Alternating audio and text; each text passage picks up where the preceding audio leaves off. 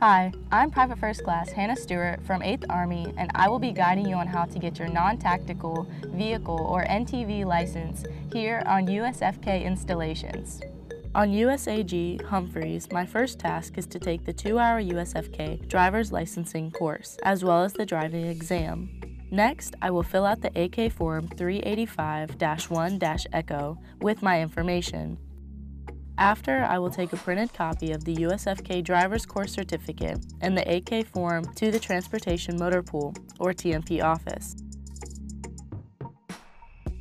At the TMP office, I'll take a reaction and vision test and turn my AK Form into the TMP office employees. The battalion master driver will then go to the TMP office and pick up my AK Form along with my NTV license so that I can become an even more valuable asset to my unit.